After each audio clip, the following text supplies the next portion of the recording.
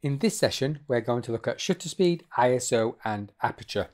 So I've got this handy diagram here that will give us all the information we need. So let's go through it. First, we'll start with aperture.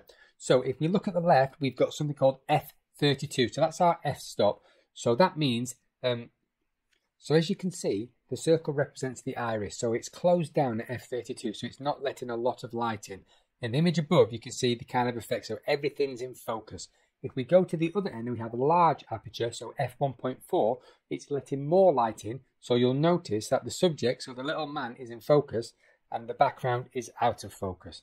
Right, let's look at shutter speed. So we'll go over to the left, so fast shutter speed, so 1/1000, means you'll capture all the action, and what you'll get is you won't get any motion blur. If we go to the far right, where we've got a slow shutter speed, so 1/half, you'll see you'll get lots of motion blur. So that's a really nice effect if you're filming kind of any sport or anything with a lot of action and you want to capture some cinematic motion blur. Okay, let's have a look at ISO. So again, over on the left, we've got low sensitivity, so ISO 50. So if you're shooting at either 24 frames or 25 frames a second, you want your ISO at double the frame rate, so that's 50 frames per second. Obviously, if you're shooting at slow motion, say you're shooting at 120 frames, you'll want your ISO as close to double as that as possible. If we jump over to the right, where we've got ISO 25,600, you'll notice there's lots and lots of noise there. So you really want to avoid shooting in those high ISO ranges because you're going to get lots of grain.